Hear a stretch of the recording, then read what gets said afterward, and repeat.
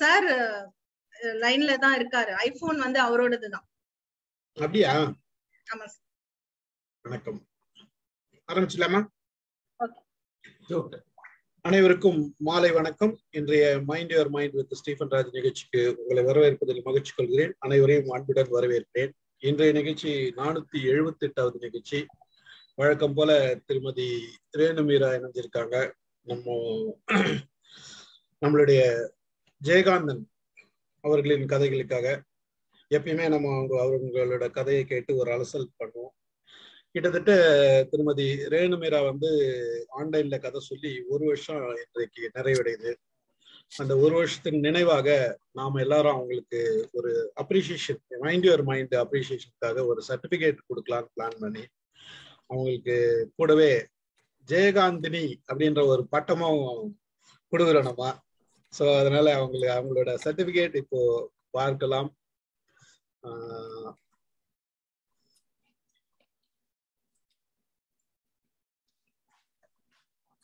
ஒரே ஒரு நிமிஷம். PG diploma in ஜெயகாந்தனா? ஆமா, பிஜி டிப்ளமா இன் ஜெயகாந்த்.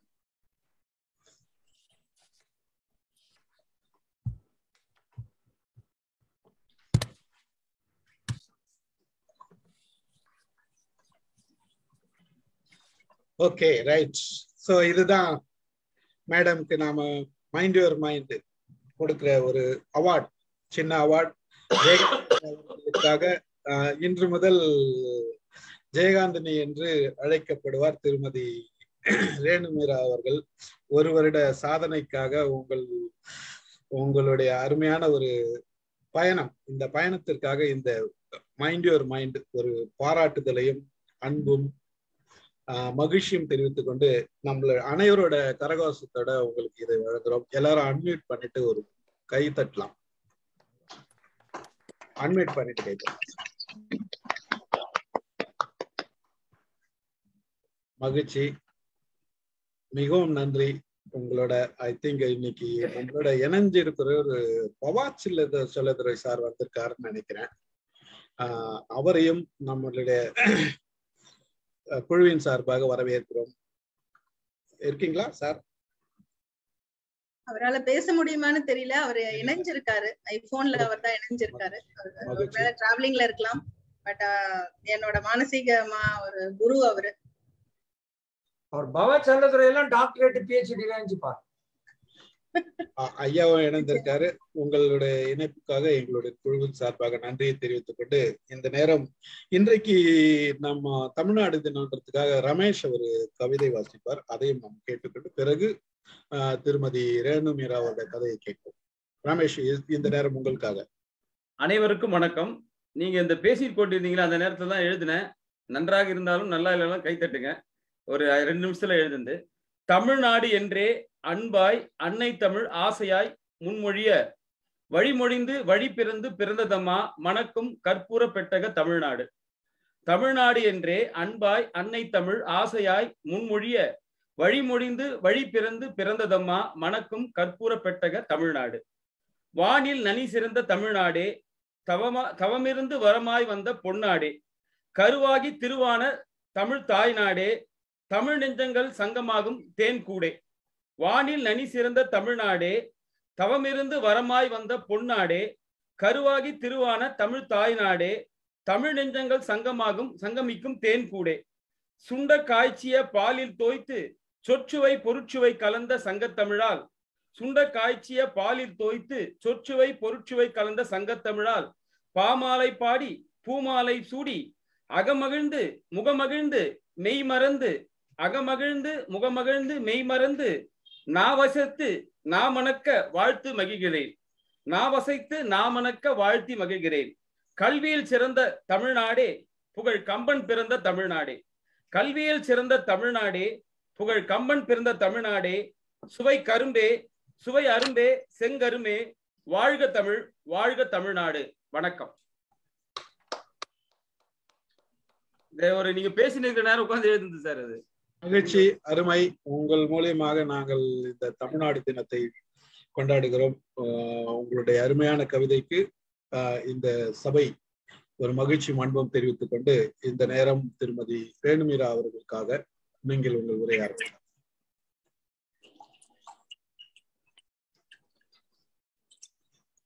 அனைவருக்கும் வணக்கம். ரொம்ப நெகிழ்ச்சியான ஒரு தருணம் இது. ஏன்னா ஜெயகாந்தன் அப்படிங்கிறவர் கூடவே இருந்து பார்த்து பழகி இருந்தாலும் இந்த அளவுக்கு அவரோடத உள்வாங்கி இப்படி ஒரு மேடை கிடைச்சு அது ரொம்ப எனக்கு பக்குவப்படுற அந்த ஒரு வயசு அதுக்கப்புறமா நான் இந்த கதைகளை உளவியல் ரீதியா உலகத்துக்கு எடுத்து சொல்லக்கூடிய இந்த நாளுக்காக நான் ரொம்ப நாளா காத்துட்டு இருந்து அதற்கு எனக்கு 2 பெரிய தளங்கள் வாய்ப்பளித்து அதில் ஒரு தளம் இன்னைக்கு எனக்கு அங்கீகாரமும் கொடுத்திருக்கு அப்படின்னு சொன்னா இது ரொம்ப பெரிய ஒரு இந்த பிரபஞ்ச சக்தியோடைய ஆசீர்வாதமா நான் இதை எடுத்துக்கிறேன்.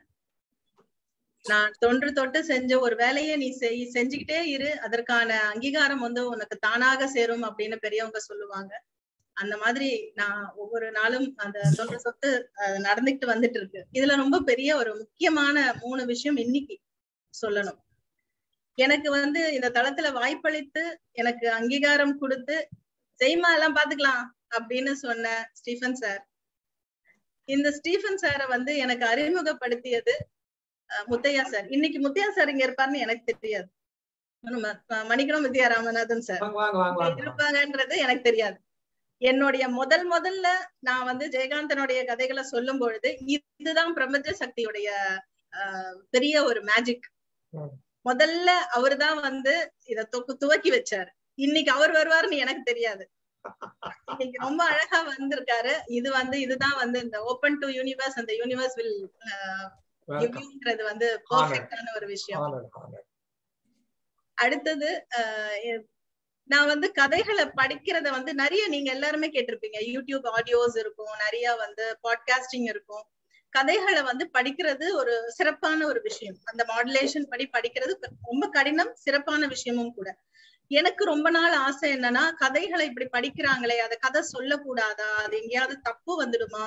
ஏன்னா நம்ம கையால ஆசைப்படுறது ஒரு சுருளாளர், அவருடைய கதைகளை நம்ம சொல்ல நினைக்கிறது தப்பு அப்படின்னு சொல்லும் போது இந்தாவா கதை சொல்றேன் பாரு அப்படின்னு சொல்லிட்டு பவா செல்லதுரை சார் ஒரு கதைய உள்வாங்கி அவருடைய பாணியில அந்த கதைய ரொம்ப அழகா சொழட்டி அடிப்பாரு.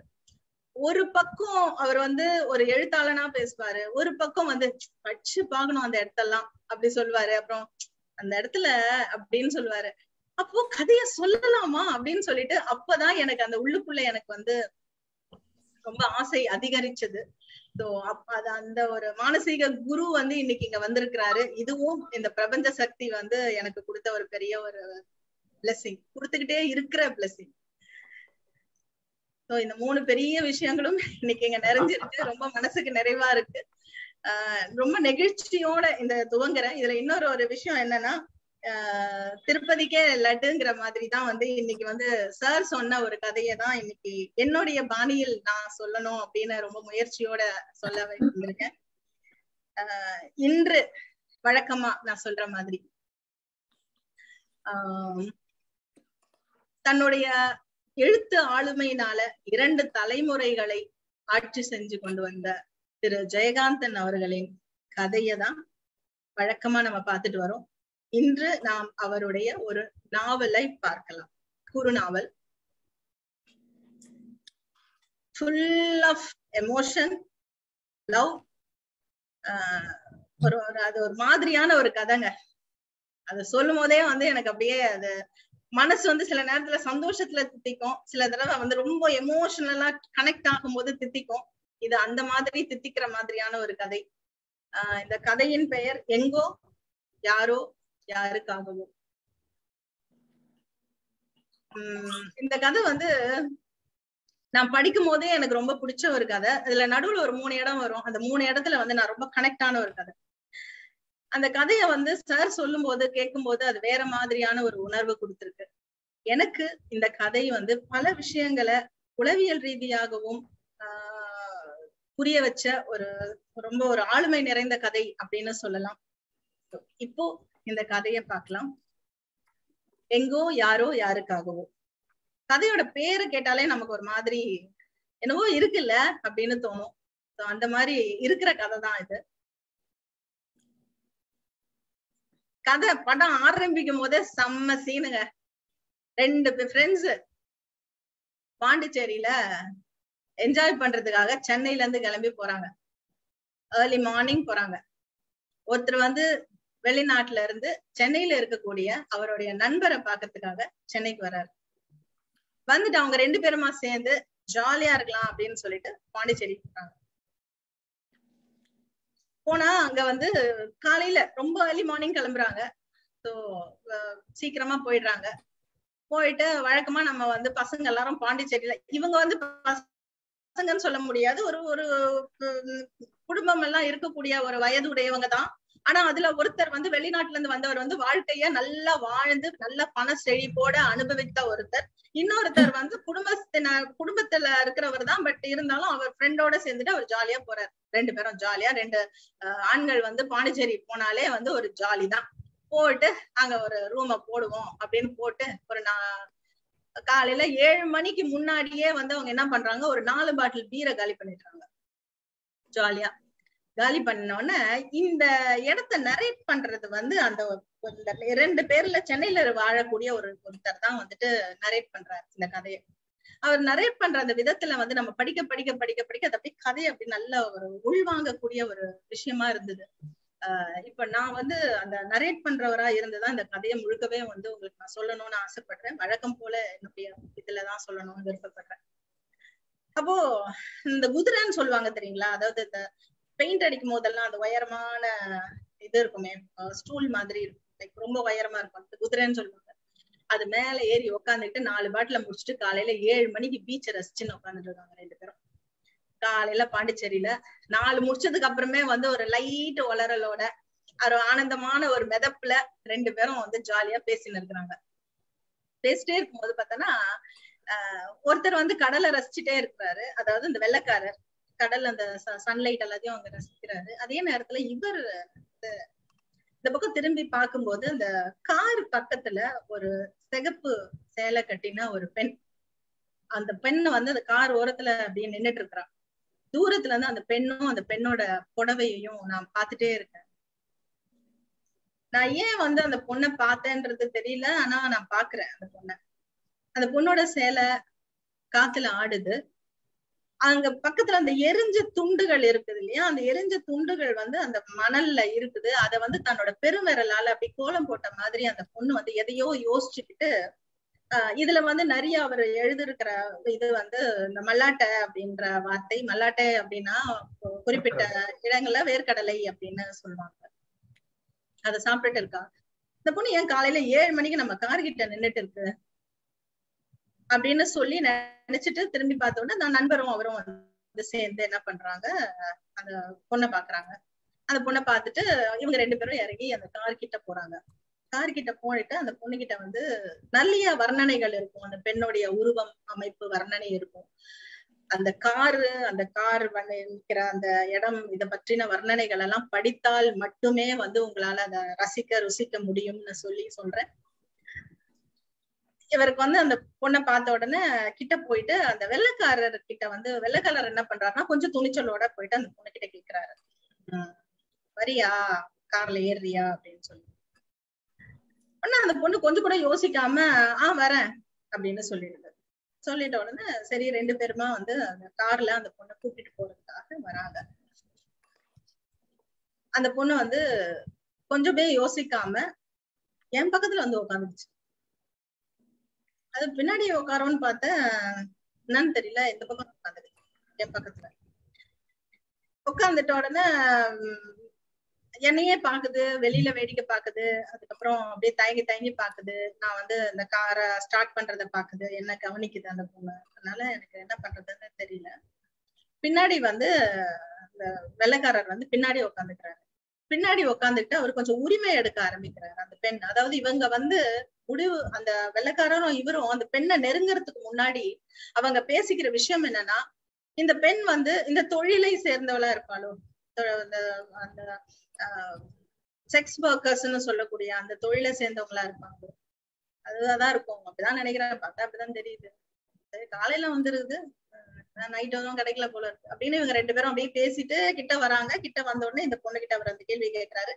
கேள்வி கேட்ட உடனே அது வந்து அந்த பொண்ணு வண்டியில ஏறிக்குது. வண்டியில ஏறின உடனே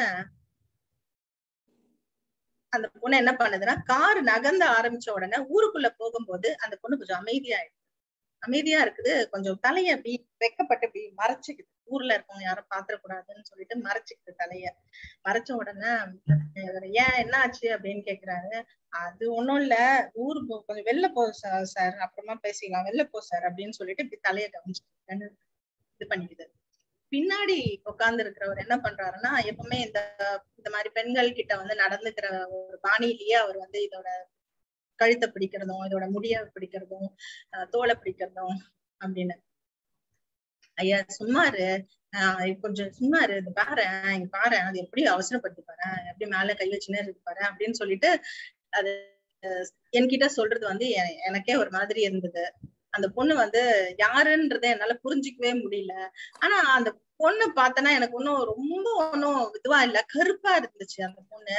அதாவது முகம் மட்டும் இல்ல, கை, அவளோட இடுப்பு எல்லாமே வந்து கருப்பான உருவம். அது மேல அவ கட்டியிருக்கிற அந்த நைலக்ஸ் புடவை வந்து ரொம்ப ஒரு இதுவா இருக்கு.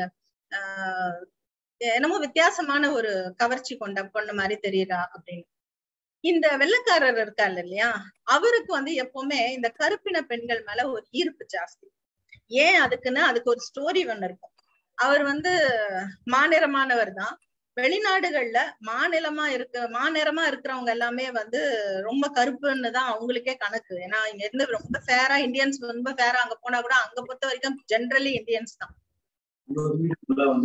அப்போ அவர் வந்து என்ன பண்ணுவாருன்னா, அந்த ஊருக்கு போன புதுசுல வந்து ஒரு சின்ன குழந்தைய வந்து அவர் ஆசையா கொஞ்சிட்டு போவார். அந்த குழந்தை ரொம்ப அழகா இருக்கும், கண்ணெல்லாம் அப்படியே ப்ளூ கண்ணு, நல்ல சப்பி சீஸ், டிம்பிள் சின், அந்த மாதிரி ஏத்த மாதிரி ஒரு அழகான ஒரு குழந்தை.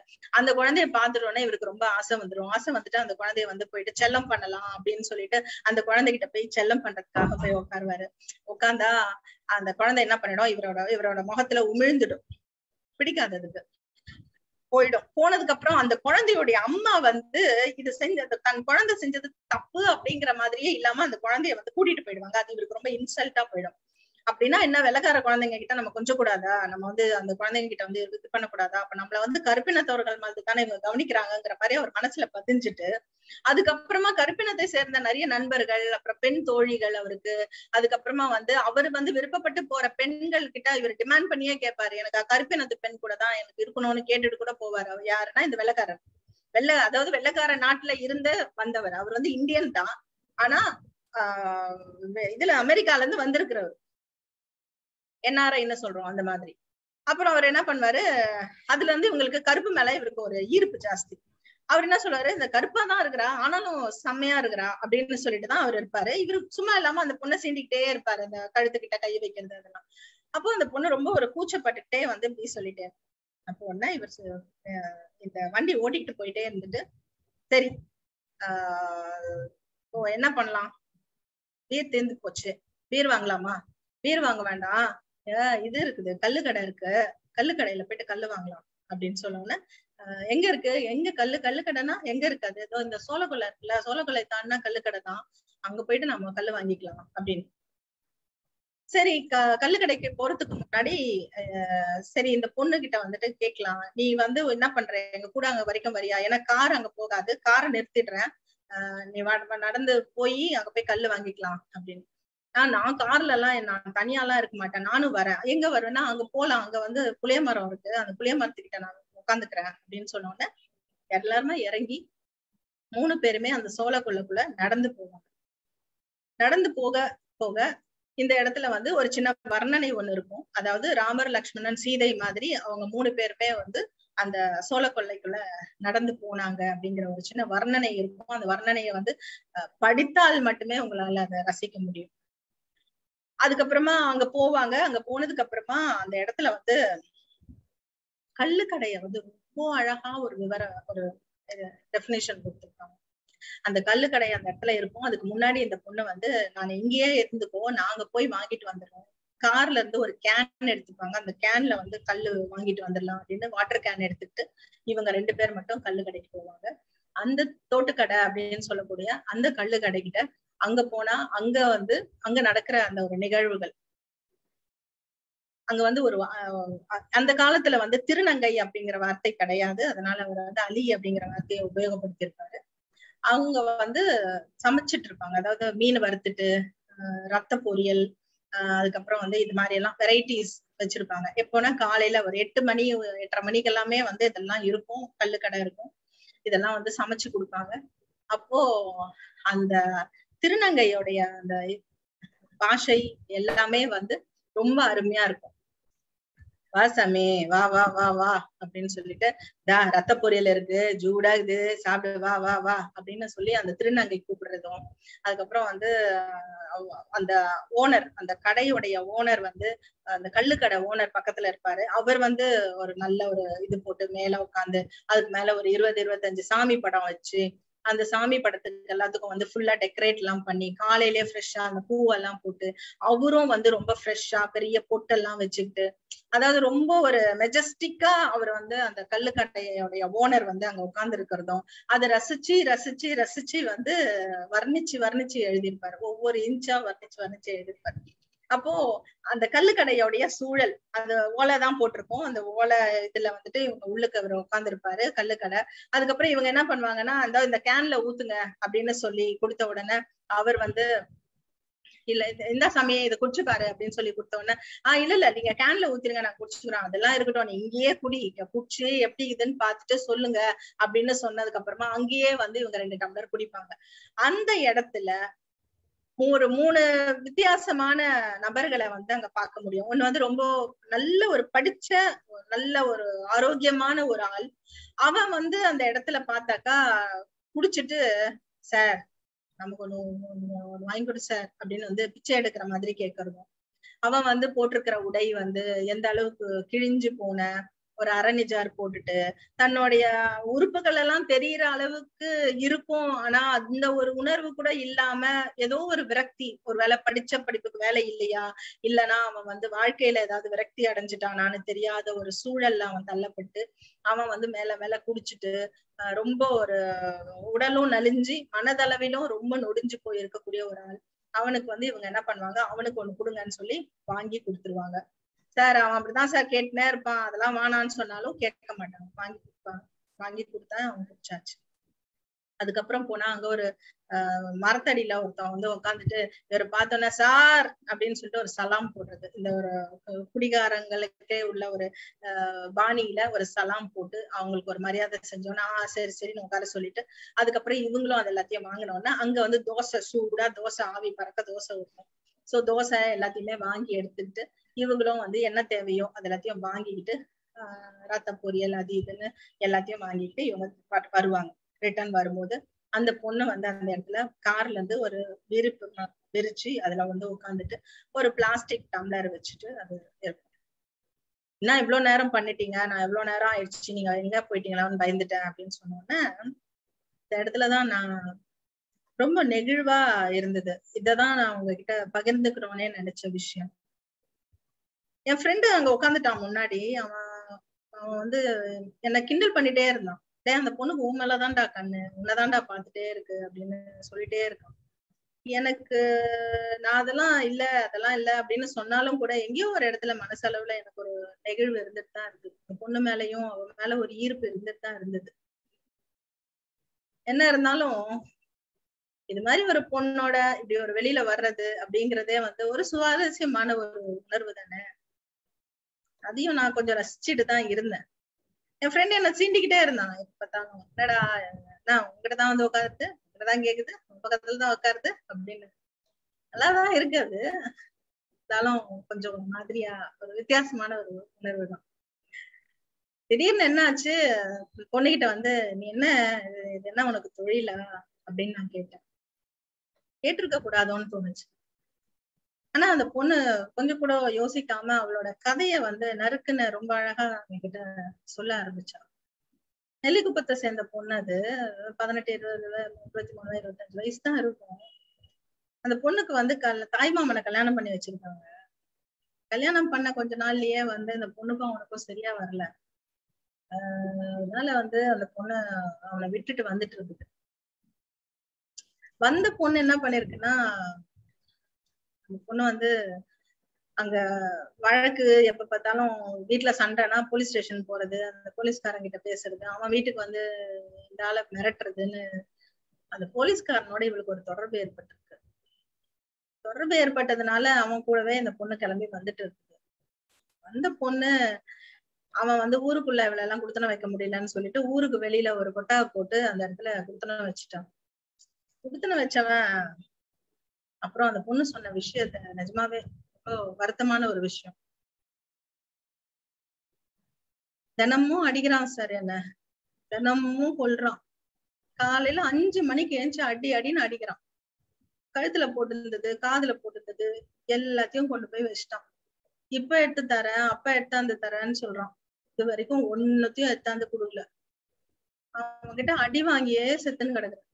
அடி வாங்கினா கூட பரவாயில்ல சார், பசிக்கும் இல்ல, பசிக்கு சோறு கூட கிடைக்க மாட்டேங்குது. நான் எங்க போறது? இவன் கொண்டு வந்து கொடுத்தா தானே. மாசத்துல ஒரு தடவை 2 வாட்டி வருவான், அவ்வளவுதான். அது வர்றதுக்கு அது கூட எதுக்கு வருதுன்ற, அதுக்கு ஏதாவது உடம்பு ஆறி பெற்றுதுன்னா ஆசை பண்ணுச்சுன்னா வரும், வந்துட்டு போயிரும். அப்புறம் தனியா கிடக்கணும் சார், ரொம்ப கஷ்டமா இருக்கும். யாரும் இருக்க மாட்டாங்க, வேதனையா இருக்கும் சார். அதான் என்ன பண்றதுன்னு தெரியல. இன்னைக்கு காலையில கூடதான் 5 மணிக்கு ஏஞ்சி வந்து என்ன நினைச்சான்னு தெரியல, அச்சுன்னு தான் பாருங்க. அவன் மேல செம்ம கோவம் ஆயிடுச்சு எனக்கு. அதனால்தான் அந்த சார் கூட்டுச்சுன்னு ஒண்ணு கிளம்பி வந்துட்டேன். இந்த விஷயத்த எனக்கு கேட்கும் போது ரொம்ப வேதனையா போயிடுச்சு. பொண்ணோட நிலைமைய நினைக்கும் போது எனக்கு என்ன சொல்றதுன்னே தெரியல. ஆனா அந்த பொண்ணோட அழகு கொஞ்சம் கொஞ்சமா எனக்கு நல்லா தெரிய ஆரம்பிச்சு. சார் நான் கொஞ்சம் சாப்பிட்டுக்கிட்டோமா அப்படின்னு கேட்டுச்சு. அந்த பொண்ணுக்கு பசி, காலையில இருந்து எதுவுமே சாப்பிடல. நேற்று காலையில சாப்பிட்டதோட சரின்னு சொல்லுது. என்னால மனசு தாங்கவே முடியல. அதுக்கப்புறமா அந்த பொண்ணுகிட்ட தோசை போட்டு கொடுத்து சாப்பிட சொன்னேன். அந்த தோசையும் அந்த குழம்பையும் வச்சு அது சாப்பிட்டுச்சு. இந்த நேரத்துலதான் என் ஃப்ரெண்டும் நானும் வந்து ஒரு சின்ன ஒரு விஷயத்த பேசிக்கிட்டோம்.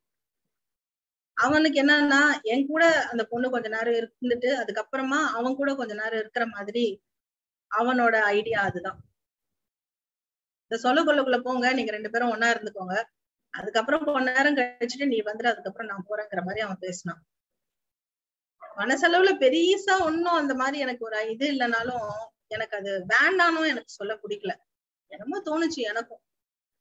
அங்க ஒரு பக்கத்துல ஓடை இருந்தது. நாங்கெல்லாம் சாப்பிட்டுட்டு அந்த கிளாஸ் அந்த கை காலெல்லாம் கழுவலான்னு அந்த ஓடைக்கிட்ட போனோம். அந்த ஓடை போகும்போது அந்த பொண்ணு வந்து அந்த துணிய வந்து தூக்கி அப்படி நின்னு அந்த முழங்கால் வரைக்கும் தூக்கிக்கிட்டு அந்த இதுல குதிஞ்சு நின்று வேலை பார்க்கும்போது அவளை நான் ரொம்ப நெருக்கத்துல பார்த்தேன். எனக்கு அவளை ரொம்ப பிடிச்சிச்சு. அவளோட முகம், அவளோட கண்ணு, இது எல்லாமே என்ன ரொம்ப கவர்ந்துருச்சு. அவ அழகுதான், நல்லாதான் இருந்தா. நான் எதிர்பார்க்காத போது அவ என்கிட்ட ஒரு கேட்ட கேள்வி வந்து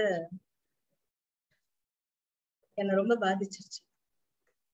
சார் என்ன இப்படியே உன்னோடவே கூட்டின்னு போயிடுறியா அப்படின்னு கேட்டா. கேட்டதை விட அவ சொன்ன ஒரு விஷயம் எனக்கு ரொம்ப மனசு ரொம்பவே சங்கடமா இருந்தது.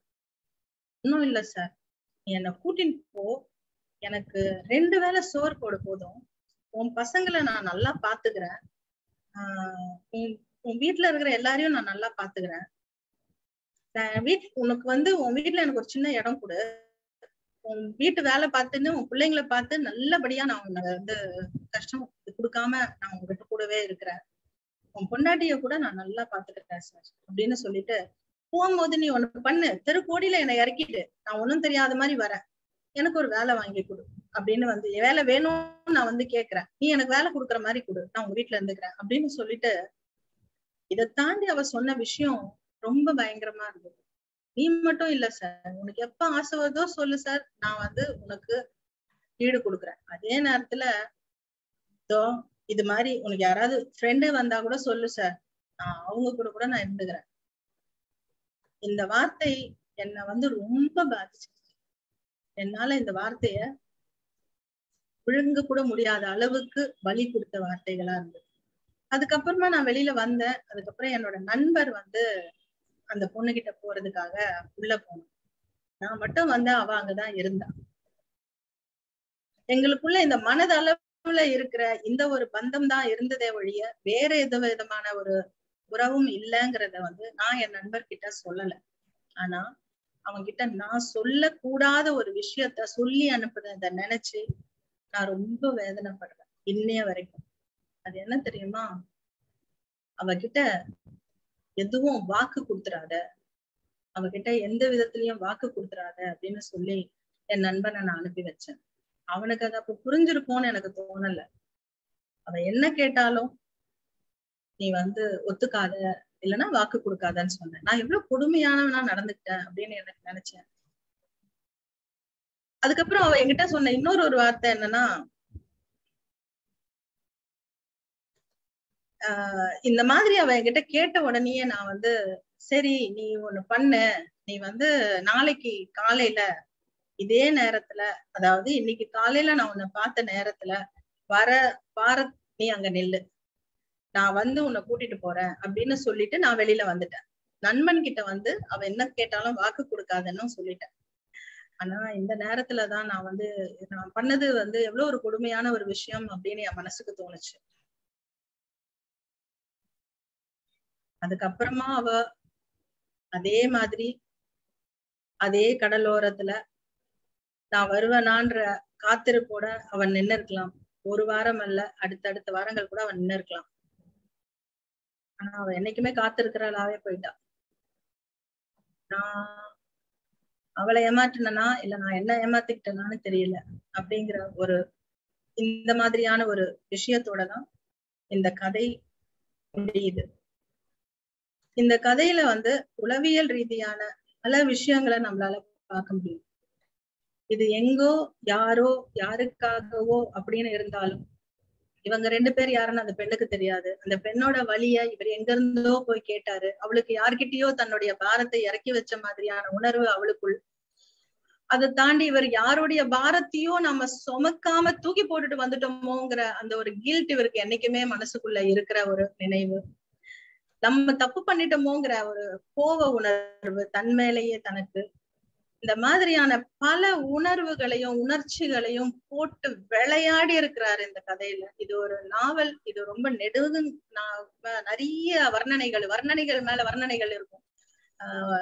ஒரு இந்த பொண்ணு வந்து யாருன்னு தெரியாது, இவ குடும்ப பெண்ணா கால் கேளானே தெரியாத 2 ஆண்கள் அந்த பெண்ணை கூட்டிக்கிட்டு சோளக்காட்டு வழியா நடந்து போகும்போது பின்னாடி இருந்து பார்த்தா ராமர் லட்சுமணன் சீதை மாதிரி தெரியுதுன்ற வர்ணனை இது. அதுக்கப்புறமா வந்து அந்த சார் ரத்தோ பொரியல் சார் ஜூடாகம் சார் வந்து சாப்பிட்டு சார் அப்படின்னு ஒரு திருநங்கை பேசுற அந்த ஒரு மொழி. இதுல வந்து எங்கேயுமே நம்ம வந்து வார்த்தைகள்ல வந்து நாங்க கதைய படிச்சுட்டு விளையாடணும்னு அவசியமே இல்லை. ஏன்னா அவர் வார்த்தை ஜாலம் மொத்தத்தையுமா போட்டு கொட்டி விளையாண்டுட்டார். இதுக்கு மேல வந்து அது ஸ்கிரிப்ட் ரெடி, நடிகை ஆள் ரெடினா அப்படியே லட்டு மாதிரி எடுத்து கையில கொடுத்தா நடிச்சுட்டு போயிட்டே இருக்கலான்ற மாதிரி தான் இருக்கும். அந்த நைலக்ஸ் புடவை கலரு, காத்து எந்த பக்கம் அடிக்குது, கீழே வந்து அந்த பொண்ணு பெருவிரல்ல அந்த விஷயம், அந்த பெருவிரலால அந்த கரித்துண்டை நகர்த்துறது, அதுக்கப்புறம் வந்து ஒரு போலீஸ்காரன் வந்து தன்னை அடிக்கிறாங்கிறத அவளுக்கு எப்படி வலிக்குமோ படிக்கும் போது முதுகு வலிக்கிற அளவுக்கு வந்து நம்மள உணர வைக்கும் அந்த தன்மை.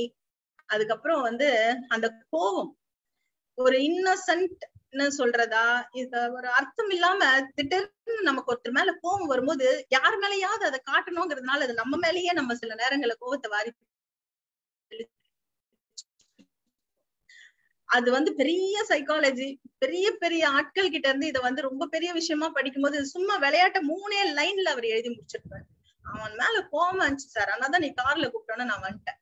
இது வந்து என்ன சொல்றது, இன்றைய வரைக்கும் இந்த நிமிஷம் வரைக்கும் இது வந்து நடந்துட்டு தான் இருக்கு. பல பெண்களின் நிலைமை வந்து இது என்றோ நடந்த கதையோ அல்லது அவர் பார்த்து அனுபவித்த கதையோ அல்ல.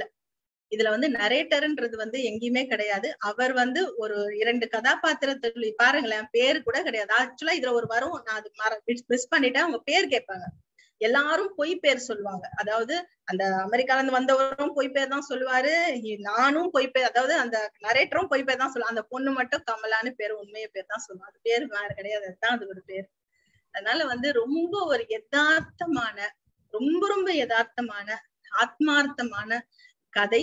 இதுல ஒரு மெல்லிய காதலும் கலந்த ஒரு கதை.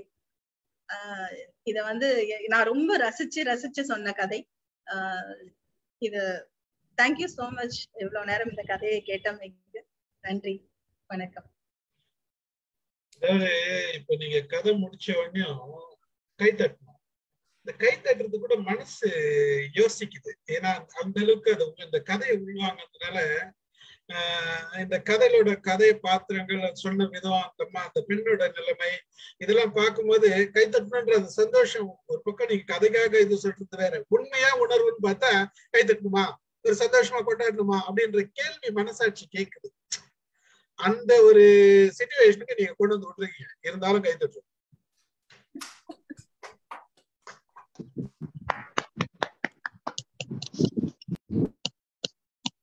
அருமை அருமை அருமை அருமை. நல்ல ஒரு, அதாவது ஒரு சின்ன விஷயம் தான், ஒரு ஒரு ஒரு ஒரு ஒரு பார்ட் ஆஃப் த லைஃப் கூட கிடையாது. ஒரு ஜஸ்ட் ஒரு நிகழ்ச்சி, ஒரு ஒரு ஒரு போற வாக்குல காத்து வாக்குல அந்த மாதிரி இது அப்படி நடந்து போறப்ப ஒரு நடந்த நிகழ்ச்சிய, அதுல எவ்வளவு விஷயங்கள், அதுல அந்த 2 பேர் 3 பேரும் நடந்து போகும்போது ராமரையும் லட்சுமணன் சொல்ற காரணம் வந்து அது பின்னாடிதான் புரியுது.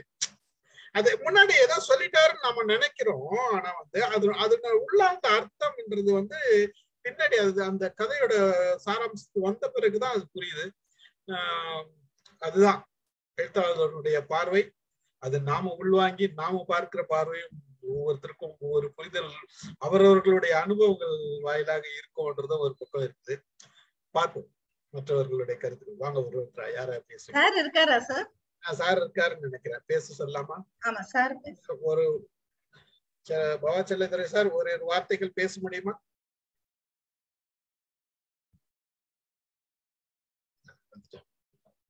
நண்பர்கள் எல்லோருக்கும் வணக்கம். வணக்கம் வணக்கம் சார். வணக்கம். ரேணுகா மேடம் வந்து கதை சொன்னது கேட்குறேன். எனக்கு அந்த கதையை படிச்சு நான் அதுக்குள்ள அமிழ்ந்து போயிருந்த அந்த நிமிஷங்கள்லாம் ஞாபகம் வந்துருச்சு. ஜெயகாந்தனுடைய கதைகள்ல வந்து ஒரு துளி பிரச்சாரம் இருக்கும். அப்புறம் அவருடைய கதைகள்ல அவரே உள்ள நுழைஞ்சு பேசுவாரு அப்படின்னு அவர் பேர்ல எப்பயுமே தமிழ்ல நவீன இலக்கியவாதிகள் ஒரு குற்றச்சாட்டை வச்சுனே இருப்பாங்க. அந்த குற்றச்சாட்டுல உண்மை இல்லாம இல்லை. நிறைய கதைகள்ல ஜேகே வந்து நிறைய இடங்கள்ல அவரு கதாபாத்திரமா மாறி பேச ஆரம்பிப்பாரு. ஆனா இந்த கதையில அப்படி எந்த இடத்துலையுமே அவர் வந்து தன்னை உள்ள நுழைச்சிக்கவே மாட்டாரு. ரொம்ப அபூர்வமான சில தருணங்கள்லாம் இருக்கும். அவ வந்து அந்த அந்த அந்த அவளுக்கு வந்து இவனைதான் பிடிக்கும், அந்த தமிழ்நாட்டுக்காரனை தான் பிடிக்கும். அவன்கிட்ட சொல்லுவான், அவங்க வீட்டுல வேலைக்காரியா நான் இருக்கிறேன் சார், உங்க குழந்தைங்கள்லாம் நான் பாத்துக்கிறேன், உங்களுக்கு எப்பயாவது என்கிட்ட வரணும்னு நினைச்சீங்கன்னா அம்மா இல்லா சமயத்தை நீங்க வந்து கூட போயிடலாம், எதுவுமே இல்லை, எனக்கு ஒரு தூங்குறதுக்கு ஒரு இடமும் சாப்பிட்றதுக்கு 2 வேளை சாப்பாடு மட்டும் கொடுங்க அப்படிலாம் சொல்லுவான். இவன் வந்து அதை எல்லாத்தையும் அக்செப்ட் பண்ணிக்குவான். அவ அதே சிகப்பு புடவையோட அதே கடற்கரையில நின்று இருந்திருப்பா. ஆனா நாங்க யாரும் போகல அப்படின்னு அந்த கதை முடியும் போது ஒரு ஆண்களுக்கே உரிய அந்த துரோகம் அல்லது ஏமாற்றுதல், ஏமாந்து கொண்டே இருக்கிற, பல நூற்றாண்டுகளா ஏமாந்து கொண்டே இருக்கிற பெண்கள், அவர்களுடைய மனநிலைகள் என்று அன்டோல்டா சில விஷயங்களை ஜேகே சொல்லியிருப்பார். ஒரு எழுத்தாளனுக்குரிய மிகப்பெரிய இடம் வந்து எல்லாத்தையும் சொல்லிடுறது இல்லை, சொல்லாம விடுறது. அதை வந்து வாசகன் ஃபில்லப் பண்ணிக்கலாம். வாசகனுடைய மனம் வந்து அந்த இடத்த ஃபில்லப் பண்ணிக்கும். அப்படி அந்த இடத்துல ஜேகே வந்து அந்த இடத்த விட்டுருப்பாரு. அந்த மாதிரியான நூற்றுக்கணக்கான கதைகளை ஜெயகாந்தன் வந்து பிரச்சாரங்கள் இல்லாமல் எழுதியிருக்கிறார்.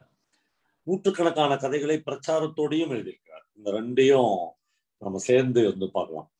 அசோகமித்திரன் மாதிரியோ சுந்தரராம் சாமி மாதிரியோ ஆர்ட்டை வந்து ஒரு ஒரு படைப்பாளி அதுக்குள்ளேயே நுழையாம விலகி இருந்து பார்த்து அது ஆர்ட்டா மட்டும் செய்யறது அப்படின்ற இடத்துல இருந்து ஜேகே பல நேரங்கள்ல விலகி இருக்காரு. அதுக்கு வந்து வரலாற்று ரீதியான ஒரு காரணம் இருக்கு. என்னன்னா அசோகமித்திரனும் சுந்தரராம் சாமியும் இயக்கங்களோடும் மக்களோடும் என்னைக்குமே பெருசா வளரல. ஜெயகாந்தனுக்கு வந்து ஒரு கட்சி பின்னணி இருந்துச்சு, ஒரு தொழிலாளி வர்க்கத்தினுடைய பேக்ட்ராப் இருந்துச்சு. அதனால அவருக்கு இதை பயன்படுத்தி நாம கொஞ்சம் பேசிடணும் அப்படின்னு தோணுச்சு. இது வந்து கலையின் மீது படிகிற மிகப்பெரிய இழுக்கணும் அழுக்கணும்லாம் சொல்ல முடியாது. நான் இப்ப சமீபத்துல ஒரு 2 மாசத்துக்கு முன்னாடி ஜெயகாந்தனுடைய பாரிஸுக்கு போ நாவல் வந்து ஒரு 2 மணி நேரம் கோயம்புத்தூர்ல சொன்னேன்.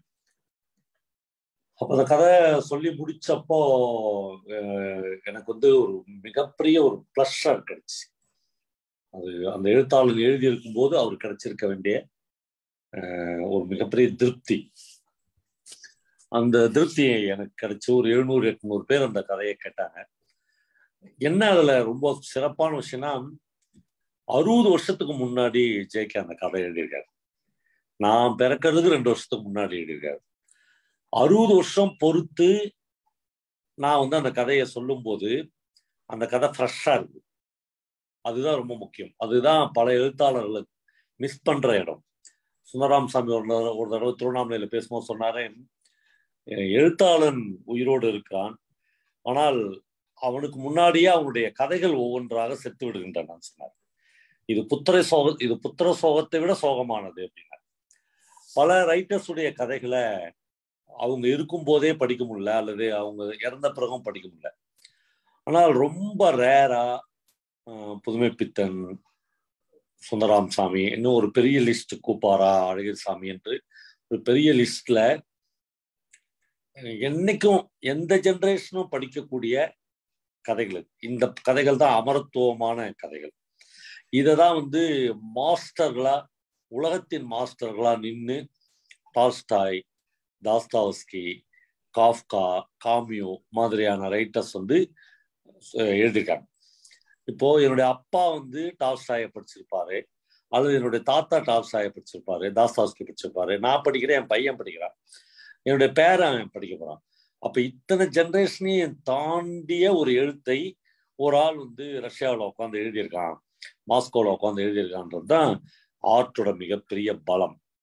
ஜெயகாந்தன் வந்து தன்னுடைய பல சிறுகதைகளுக்காக தமிழில் இந்த ஜெனரேஷனை தாண்டி பேசப்படுகிற ஒரு எழுத்தாளனாக என்றைக்கும் நிற்பார். ஜெயகாந்தனுடைய நாவல்களில் ஒரு அசாத்தியமான தன்மை உள்ள ஒரு வீடு, ஒரு உலகம், ஒரு மனிதன், அதுல இருந்து ஆரம்பிச்சு சில நேரங்களில் சில மனிதர்கள், அப்படி பல நாவல்களை, பாரிஸுக்கு போ, அப்படி சொல்லிக்கொண்டே இருக்கலாம். இதுவும் ஜெனரேஷனை மீறி இருக்கக்கூடிய விஷயங்கள். ஆக இந்த யாரோ எங்கோ யாரோ யாருக்காகவோ என்கிற இந்த கதை தமிழின் ஒரு அபூர்வமான நிமிடங்களில் ஒரு மகத்தான எழுத்தாளனால், அல்லது நான் அடிக்கடி பயன்படுத்துகிற ஒரு வார்த்தையில் சொல்ல வேண்டும் என்றால் மாஸ்டர்ஸ் மட்டும்தான் எழுதக்கூடிய ஒரு கதை. அந்த கதையை இந்த முன்னிரவில் கேட்டதில் நான் உங்களோடு சேர்ந்து சந்தோஷம் அடைகிறேன். நன்றி. நன்றிகள் சார். உங்களுடைய பங்கேற்புக்கு எங்கள் குழுவின் சார்பாக நன்றி தெரிவித்துக் கொள்கிறேன். மகிழ்ச்சி, ரொம்ப மகிழ்ச்சியா இருக்கு. முடிந்தால் எப்பொழுது நேரம் கிடைத்தால் நீங்களும் ஒரு நாள் வந்து கதை சொன்னீங்கன்னா நாங்க எல்லாம் அவளோட கேட்கறதுக்கு ரெடியா இருக்கோம். பாருங்கள், நான் அதை வழிமொழிகிறேன். சார் இதை சொல்ல இல்ல வரேன் சார், நான் அதை முழுதாக மொழிகிறேன். நிறைய பேர் உங்களுக்காக காத்து கொண்டு இருக்கு. மகிழ்ச்சி மகிழ்ச்சி. நாங்க அடுத்து யார் பேசுறீங்க? நான் ஒரே ஒரு லைன் அவருக்கு சொல்லிட்டோமா? தாராளம். பவா சார், நீங்க அந்த ஒரு குழந்தை காணாம போயிரும், அது களைக்கூத்தாடி கையில வச்சிருப்பாருன்னு ஒண்ணு நேரேஷன் ஒண்ணு சொல்லுவீங்க. ஆஹான்னு இருக்கும். அந்த எழுத்தாளர் சொல்ல நினைத்ததை முழுக்க உள்வாங்கி நீங்க சொல்ற போது வேற யாராலையும் உங்களை மாதிரி கதை சொல்ல முடியாது. Hats off. குழந்தை காணோம், அலறி அடிச்சு துடிச்சு ஒழுங்கா சுத்தி போய் கடைசியில பார்த்தா அந்த களைப்பு தாடி ஒரு வாழைப்பழம் கொடுத்து கையில வச்சிருப்பான். போயா நீ வேணாம், அவன் காசை வேணான்னு சொல்லுவீங்களே, ஹேட்ஸ் ஆஃப். அதெல்லாம் கேட்கறதே ஒரு பெரிய வாய்ப்புன்னு நினைக்கிறேன். நன்றி சார். Thank you sir. நான் வந்து என்னோட இந்த மாதிரி ஒரு சிறப்பு நிகழ்வுக்கு நீங்க வந்து கலந்துக்கணுங்கிறதுனாலதான் நிறைய தடவை வந்து உங்களால வர முடியலன்னு கூட நான் யோசிக்கிறேன். அதுவும் எனக்கு ஒரு பெரிய ஒரு ஆசீர்வாதமா நினைக்கிறேன் சார். என்னோட மானசீக குரு நீங்க. தேங்க்யூ சோ மச் சார் வந்ததுக்கு. நன்றி. இன்னைக்கு வந்ததுதான் நிஜமாவே மிகவும் சிறப்பு சாருக்கு. Thank you sir. நன்றிகள் சார். வாங்க அடுத்து யார் பேசுறது? வசந்தி மேடம் பேசுறீங்களா? பேசுறேன் சார். ரேணு மேடம் ரொம்ப நல்லா இருந்துச்சு. மெயினா இன்னைக்கு இணைஞ்சது உங்களுக்காகத்தான். இந்த கதை வந்து ரொம்ப சிறப்பான கதை. இது வந்து எப்படி நான் பார்த்தேன் அப்படின்னா, ஒரு சின்ன விஷயம்தான். 2 ஃப்ரெண்ட்ஸ் போறாங்க. ஒருத்தர் வந்து அதே எப்பவுமே ஜெயகாந்தன் கொண்டு வர கேரக்டர்ஸ் வந்து 2 கான்ட்ராடிக்டரி கேரக்டர்ஸ் கொண்டு வராரு. ஸோ அது மாதிரி ஒருத்தர் வந்து வெளியில இருந்து வந்திருக்காரு, இன்னொருத்தர் வந்து அந்த ஊர்க்காரரே. இந்த 2 பேர்ட்டையும் அவ வந்து உள்ள வரா. பட் ஆனா அவ முதல்லயே அவ வந்து ஒரு கணிப்பு வச்சிடறா, யாரு நல்லவங்க, யார்கிட்ட நம்ம வந்து கேட்கலாம் அப்படிங்கறத அவ முதல்லயே டிசைட் பண்றான். ஸோ அதனால்தான் அவர் வந்து வெள்ளைக்காரர்கிட்ட அவ கேட்க மாட்டேங்கிறா. அவளுக்கு வந்து இந்த இதுல இருந்து வெளியில வரணும், அந்த சிச்சுவேஷன் இருந்து வெளியில வரணும். அதுக்கு அவ அணுகிறது வந்து இந்த இன்னொருத்தர் தான். ஏன்னா அவளுக்கு தெரியுது இந்த வெள்ளைக்காரர் வந்து பாசிங் டைம் வருவாரு, ஏதாவது இந்த மாதிரி நிறைய பண்ணுவாரு, அவருக்கு இந்த ரெஸ்பான்சிபிலிட்டி எடுத்துக்கிறது இவர் தான் எடுத்துக்க முடியும் அப்படிங்கிறது மாதிரி. அதனால தான் அவர்கிட்ட கேட்கிறா. அவர்கிட்ட கேட்கறது என்ன வந்து ரெஸ்கியூ பண்ணு, இந்த சிச்சுவேஷன் வந்து என்ன ரெஸ்கியூ பண்ணு, நான் உனக்கு இதெல்லாம் பார்கெனிங், நான் இதெல்லாம் பண்றேன், நீ என்கிட்ட வரலாம் அப்படிலாம் பார்கெயின் பண்றா. ஆனா இந்த ஆளு வந்து நம்ம சிச்சுவேஷனை பார்த்தோம்னா இவர் வந்து ஃபீல் பண்றாரு, நம்ம இப்படி பண்ணலையே, நம்ம பண்ணி இருந்தா ஒருவேளை அவ வந்து அந்த கடற்கரையில வெயிட் பண்ணிருக்கலாம், இதெல்லாம் நினைச்சிருக்காரு. ரியல் சிச்சுவேஷன்ல யாராலுமே அந்த கமிட்மெண்ட் எடுத்துக்க முடியாது. சரி, யாரோ ஒருத்தங்க வந்து கேட்கும்போது நீங்க ரியல் சிச்சுவேஷன் நீங்க நினைச்சு பாத்தீங்கன்னா அந்த கமிட்மெண்ட் அவர் எடுத்துக்க முடியாது. ஸோ அவர் வந்து பச்சாதாபப்பட முடியும், பரிதாபப்பட முடியும், ஹெல்ப் பண்ண முடியுமே ஒழிய கண்டினியூஸா ஒரு வீடை அமர்த்தி அவளை வச்சுக்கிட்டு அது அவரோட லைஃப்ல எவ்வளவு பாதிக்கும். ஸோ அதனாலதான் இந்த கதை வந்து அப்படியே ஒண்ணும் இல்லாம நிஜம் லைஃப்ல அப்படிதான். ஸோ நம்ம ஒரு ஒரு பிச்சைக்காரனை பார்த்தா கூட நம்ம இப்போ ஹெல்ப் பண்றோம் வழியே அவனை வீட்டுக்கு கொண்டு வந்து நம்ம ஒன்றும் பண்ண முடியல. ஸோ அந்த சிச்சுவேஷன் தான் இந்த சிச்சுவேஷன் வந்து யூனிவர்சல் சிச்சுவேஷன், எல்லாருக்குமே பொருந்துற சிச்சுவேஷன் தான். இதை வந்து அவர் செக்ஸ் ஒர்க்கரா காட்டியிருக்காரு வழிய இது எல்லா அபலைகள் எத்தனையோ.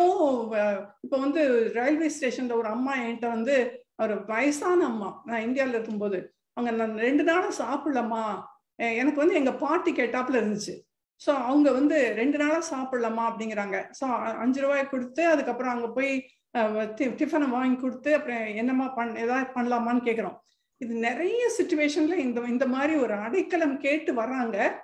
நம்ம அடைக்கலம் எப்படி கொடுக்க முடியுமா, கொடுக்கறது சரியா?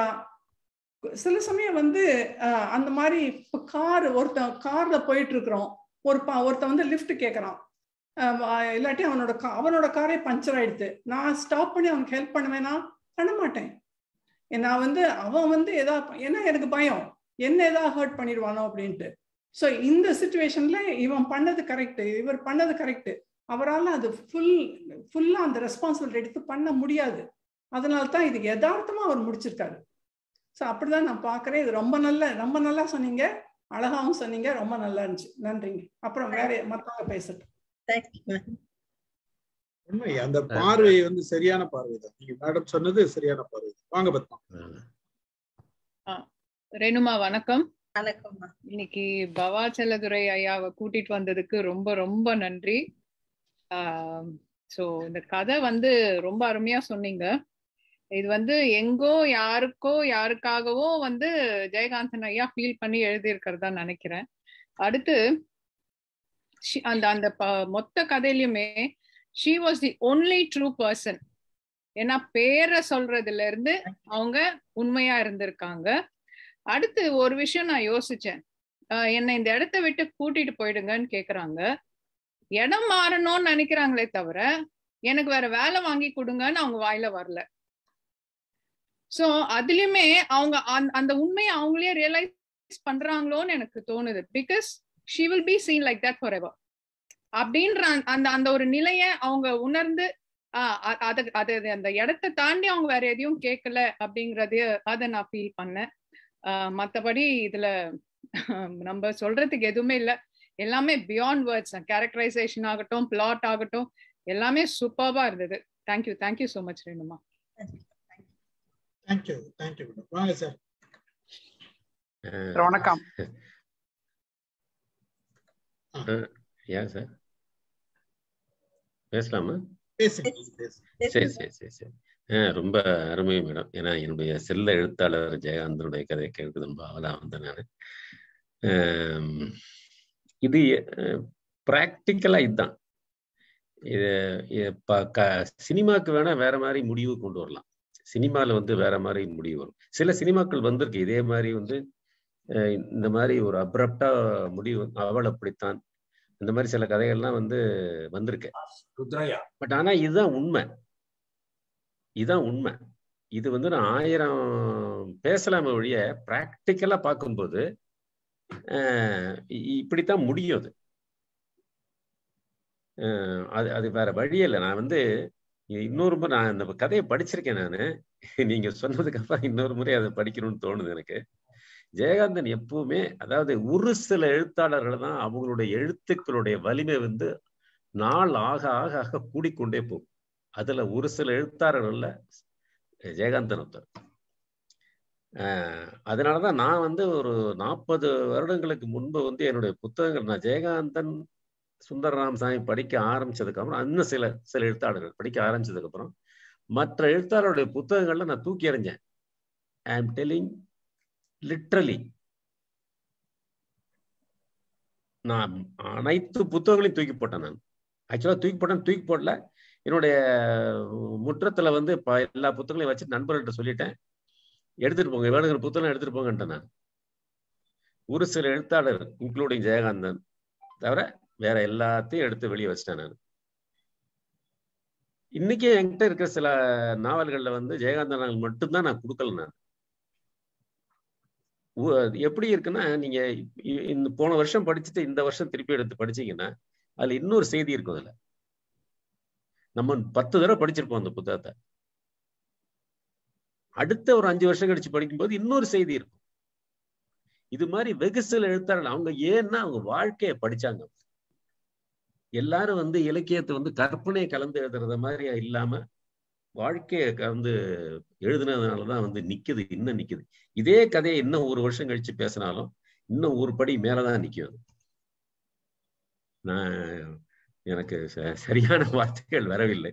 இருந்தாலும் நான் மிகவும் மதிக்கிற எழுத்தாளர். நானும் இன்னைக்கு இந்த மேடத்துக்கு கொடுத்த சர்டிபிகேட்ல என்னுடைய பங்கும் ஒரு சில இருக்குங்கிறது ரொம்ப பெருமைப்படுறேன். நான் அதுவும் பாபா சார் இன்னைக்கு சிறப்பித்தது மிக மிக அருமை. ஏன்னா எல்லாரும் அவங்க சொன்ன மாதிரி அவரும் நம்ம கதை சொல்றதுக்கு அவரு பல பேருக்கு மானசீக குரு, அதுல சந்தேகமே கிடையாது. அன்பேரல்டு மேன் அவர். அதாவது எனாக்ட் பண்ணுவார். தமிழ் நாவலை எனாக்ட் பண்ணுவார். அப்படியே நான் அம்மா வந்தாள் கதையை சொல்றதுக்கு முன்னாடியே இவர் அம்மா வந்தாள் எப்படி சொன்னாருங்கிறத கேட்டேன். நான் யூ வில் நாட் பிலீவ். அப்படிப்பட்ட ஒரு ஆளு இன்னைக்கு வந்தது ரொம்ப சந்தோஷம். நன்றி, வணக்கம். Thank you very much. Thank you sir. Thank you. Prema madam இருக்கீங்களா? இல்லைன்னு நினைக்கிறேன், போயிட்டாங்களா? வாங்க, அடுத்தது யார் பேசுங்க? சரளா போயிட்டாங்கன்னு நினைக்கிறேன். கோலப்பன் சார் பேசுறீங்களா? வணக்கம். வணக்கம் சார். வணக்கம் சார். ஸ்டீவன் சார், உங்களுக்கு ஒரு மிக பெரிய பெரிய பெரிய பெரிய நன்றிகள். எதுக்கு சார்? கரெக்டா ஒரு ரைட்டான பாலுக்கு ஒரு பட்டம் கொடுத்துருக்கீங்க, ஜெயகாந்தினி இல்லையா? அது உண்மையோ உண்மை. ஏன்னா அந்த முன்னாடி பேசினாங்க இல்லையா, எழுத்தாளர் எழுத வருடங்கள் போக போக மெருகேறிட்டு இருக்குன்னு. அது மாதிரி ரேணுவோடைய பேச்சு நாளொரு மேனியும் பொழுது உணவுமாக மெருகேறிட்டே இருக்கு. ரைட்டா நேரத்தை ரைட்டா கொடுத்த ஜெயகாந்தினி பட்டம் கரெக்ட். ஜெயகாந்தினிக்கு வாழ்த்துக்கள், நன்றி. Thank you sir. ஆசீர்வாதங்கள். Thank you sir. வணக்கம் அனைவருக்கும். வணக்கம் வணக்கம் மாலதி. இன்னைக்கு மட்டும் இவங்களோடது தேர்ட் ஸ்டோரி இன்னைக்கு கேட்டேன். ஆக்சுவலி 3வது கதை வேணா இன்னைக்கு 4 மணிக்கு வேற ஜூம்ல ஆல்ரெடி 2 கதை சொல்லிட்டாங்க, அதை நான் கேட்டுட்டேன். இது 3வது கதை இன்னைக்கு கேட்டிருக்கேன். 3 டிஃப்ரெண்டான ஸ்டோரிஸ் எல்லாமே ரொம்ப நல்லா இருந்தது. கேக்குதா? கேக்குது மாலதி. ரொம்ப நல்லா இருந்தது. எனக்குன்னா நான்லாம் வந்து வளர வளர ஜெயகாந்தனை வந்து நிறைய பேப்பர்ல கண்ணா பின்னான்னு எழுதுவாங்க, திட்டுவாங்க. அததான் நான் பார்த்திருக்கேன் ஆக்சுவலி, எனக்கு தெரிஞ்சு. ஆக்சுவலி அதே மாதிரி எனக்கு வந்து என்னோட அண்ணாதான் ஒருத்தர் வந்து இந்த ஜெயகாந்தன் சிறுகதைகள் எல்லாம் கொடுத்தாரு. அந்த சிறுகதைகளை என்னால படிக்க முடியல ஆக்சுவலி. என்னடா இப்படி எல்லாம் எழுதியிருக்கிறாரு அப்படின்னு சொல்லிட்டு தான் நான் நினைச்சேன். ஒரு சில கதைகளை நான் இருளை தேடி கதையெல்லாம் நான் இவர்கிட்ட சொல்லி இப்படி இல்லாம மக்கள் இருப்பாங்களா அப்படின்னு சொல்லிட்டு ஒரு இன்னசென்ட்டா நான் அவர்கிட்ட, எங்க வீட்டுக்காரர்கிட்ட நான் வந்து பேசியிருக்கேன். ஆனா அவர் வந்து இருந்தத மக்களை பார்த்து அந்த சமுதாயத்துல இருந்ததுதான் எழுதியிருக்காரு, ஆணித்தரமா எழுதியிருக்கிறாரு. ஆனா இந்த கதை வந்து எனக்கு கேட்க நான் வந்து படிக்கல ஆக்சுவலி இந்த ஸ்டோரிய. ஆனா அது கேட்கும் போது ரொம்ப நெருடலா இருந்தது, பேசவே முடியல என்னால. அதனால நான் ஒரு நேரம் சைலண்டா உட்காந்துட்டு இருந்தேன். ரொம்ப நல்லா இருந்தது கதைன்னு. ஆனா இந்த கதை, இத மாதிரியான கதைய நீங்க இவ்வளவு தைரியமா கொண்டு வந்து ஒரு லேடியா இருந்து பேசுறீங்க பாருங்க, அதுக்கு வாழ்த்துக்கள். நான்லாம் பேசவே மாட்டேன், பேச மாட்டேன். இன்னுமே அதெல்லாம் பேசுறதுக்கு தயங்கக்கூடிய விஷயங்களை, பெண்கள் தயங்கக்கூடிய விஷயங்களை நீங்க எடுத்து பேசுறீங்க, அதுக்கு வாழ்த்துக்கள். உங்களோட ஜெயகாந்தினி பட்டத்துக்கும் வாழ்த்துக்கள். Thank you thank you thank you Malathi. மாலதிக்கு வந்து ஸ்பெஷல் தேங்க்ஸ். ஏன்னா இன்னைக்கு வந்து அவங்க 3:30 மணில இருந்து 3:45 இருந்து கிட்டத்தட்ட வந்து எங்கேஜ்டா இருக்காங்க. நான் ஒவ்வொரு தளத்துல கதை சொல்லும் போதும் இப்படி ஒரு ஆதரவு வந்து கிடைக்கிறது வந்து ரொம்ப பெரிய விஷயம். ரொம்ப ரொம்ப நன்றி. நீங்களும் ஒரு கதை சொல்லியா இருந்து எனக்கு வந்து இது அங்கீகாரம் கொடுத்ததுக்கு நிஜமா நன்றி. இல்ல நான்லாம் வந்து ஒண்ணுமே இல்ல, உங்களை மாதிரி பாடி லாங்குவேஜ் எல்லாம் எங்களுக்கு வராதுப்பா. நீங்க வந்து வாய்ஸ் மாடுலேஷன் எல்லாம் பண்றீங்க, அதெல்லாம் நான் பண்ண மாட்டேன். ஏதோ நான் பண்ணிட்டு இருக்கேன் அவ்வளவுதான். அப்படிதான் சொல்லாதீங்க, ஏதோ நான் பண்ணிட்டு இருக்கேன் அவ்வளவுதான். தேங்க்யூ. நன்றிகள் நன்றிகள். யார் பேசுறது? ராமு சாரா? ரமேஷ், சகோதரர் ரமேஷ். யார் வேணா பேசலாம். வாங்க ரமேஷ். வணக்கம், அனைவருக்கும் வணக்கம். 12 ஆண்டுகளுக்கு ஒரு முறை மலரும் குறிஞ்சி பூ கேள்விப்பட்டிருக்கிறேன். 12 மாதங்களாக மலர்ந்த காந்தல் பூ, செங்காந்தல் பூ ஜெயகாந்தினி அவர்களுக்கு வணக்கம். உங்களுக்கு ஒரு நல்ல ஒரு அமைதி பாருங்க. கருவான திருவும் அங்க உண்டு முத்தையா சாரு, குருவான திருவும் அங்க உண்டு. அவர் குரு தலம் அமைத்து கொடுத்த நம்ம தருவனம்னா மரநிழல் ராஜ், S.Stephenraj உண்டு.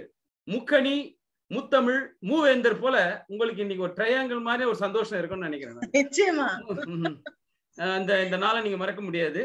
அதே மாதிரி எங்கேயோ யாரையோ கதை எல்லாரும் சொல்லிட்டாங்க, இது வந்து அவர் யதார்த்தமா தான் பேசினாருன்னு. இதுக்குள்ள அவர் ஒரு இது சொல்றாரு பாருங்க, ஒரு அந்த என்ன சொல்றாரு, சீர்திருத்த கருத்து. அந்த வெள்ளை கருப்பு, அந்த வெள்ளைக்காரன் சொல்றான் பாரு, எனக்கு வந்து கருப்பு என்னதான் நான் வெள்ளையா இருந்தாலும் அவனை பொறுத்தவரையும் நான் கருப்பு.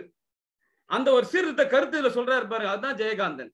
இந்த ஒரு கதையில கூட ஒரு மக்களுக்கு ஒரு விழிப்புணர்வு மாதிரி ஒரு கதை சொல்றாரு. நான் வந்து ஏன் கருப்பு எனக்கு பிடிக்க மாட்டேன்னா, அவங்க என்னதான் வெள்ளையா தான் நம்ம கருப்புன்னு தான் ஒதுக்குறாங்க, அதுக்காக எனக்கு கருப்பு பிடிக்கும். அதாவது ஒரு சாக்லேட்ல இனிப்பு சுவையில கலந்து கொடுக்குற மாதிரி கொடுக்குறாரு. அதுதான் ஜெயகாந்தனுடைய தனி கேரக்டரு. சூப்பர், அருமையா. அதுதான் நான் பார்த்தேன். அந்த இடத்துல கூட ஒரு சீர்திருத்த கருத்தை சொல்றாரு பாருங்க. வெள்ளைக்காரன் வந்து இந்த மாதிரி நம்ம அடிமைப்படுத்துறான்ற மாதிரி சொன்னாரு. கடைசியா அவன் யோசிக்கிறான் பாரு, அது என்ன தோணுதுன்னா, ஊனக்கண்ணாலன் ஞான கண்ணாலனா மாறுறான். ஐயோ நம்ம இல்லாம போயிட்டோமே அப்படின்ற மாதிரி எனக்கு தோணுச்சு.